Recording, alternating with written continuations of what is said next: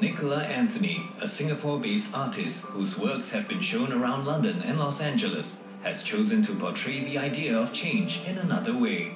Instead of old shirts, however, she's chosen to focus her attention on the humble seed. The saga seed itself is most relevant, I think, to Singapore. Each seed is actually individually numbered as well. There are 8,000 saga seeds that I've collected, and so they're 1 to 8,000. What I've been doing is keeping a seed log, I've been calling it.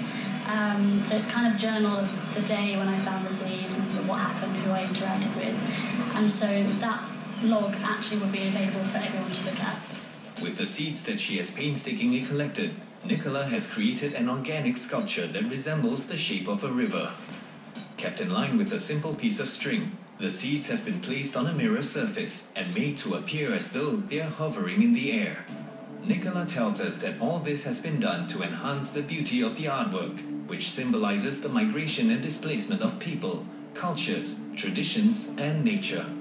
So the idea behind the sculpture is this process of change that's going on in cities in Southeast Asia and in Singapore particularly. And it's looking at the shifting or evolving, whether that's from one end of the sculpture to the other, or whether we think about that in terms of what's happening in the city as our world around us change. To further emphasize this, Nicola has ensured that her creation will continue to evolve with the passing of time. Just like how the world around us constantly changes, Nicola's sculpture changes every time a visitor removes a seed from it.